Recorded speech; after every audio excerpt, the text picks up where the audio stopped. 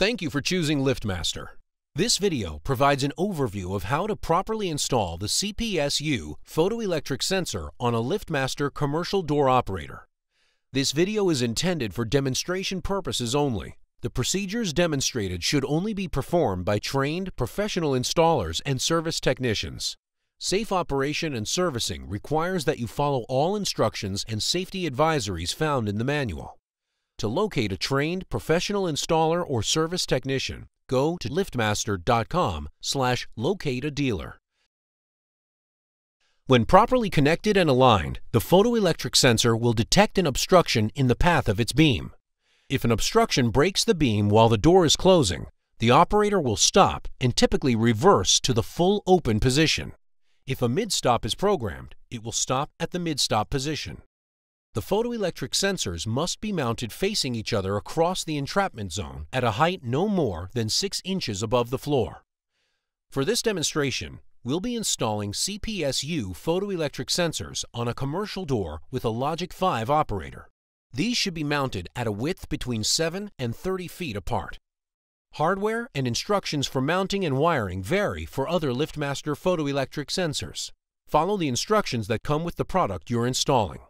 Disconnect the power to the operator before beginning the installation.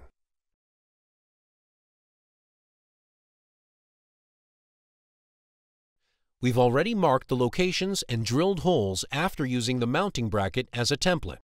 When you assemble the mounting bracket, be sure to just finger tighten the nuts because you'll need to loosen them again to adjust the sensor alignment. Attach the mounting brackets to the solid surface using the provided hardware.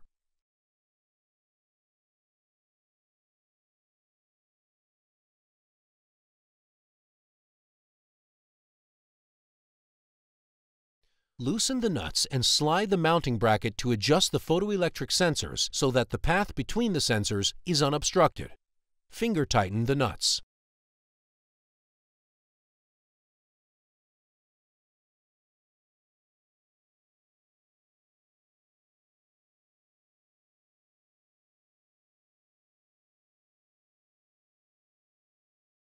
Each CPSU sensor is provided with 3 feet of wire. You will need to provide the wire that extends from each sensor up to the Logic 5 operator. Do not run this wiring in the same conduit with AC power. If you're splicing to wire colors that differ from those of the CPSU sensors, be sure to note which color you splice to the white wire and to the white-black striped wire.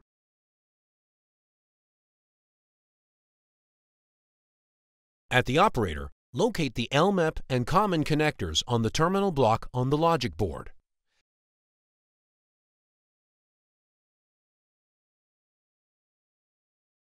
Combine the solid white wires from both CPSU sensors, then fully insert them into the terminal block in the common position. Use a small screwdriver to tighten the screw that secures the wires.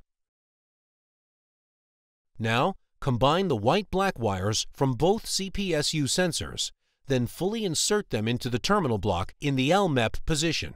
Tighten the screw to secure the wires. You'll need to restore power to the operator to complete the next steps. Align the photoelectric sensors by loosening the nuts and adjusting the positions of the sensors until both the receiver and emitter display solid green LEDs. Test the protector system to ensure the photoelectric sensors are working properly. Open the door fully and place an obstruction between the photoelectric sensors. The LEDs on both sensors should begin blinking. Stand clear of the door and give a close command. The door should not move. Remove the obstruction.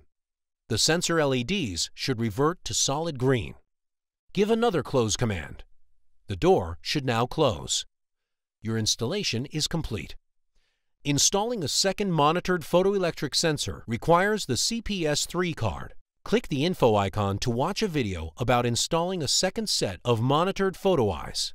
Be a champion of safety. Learn more about LiftMaster commercial door operators and entrapment protection products when you visit us on the web at liftmaster.com.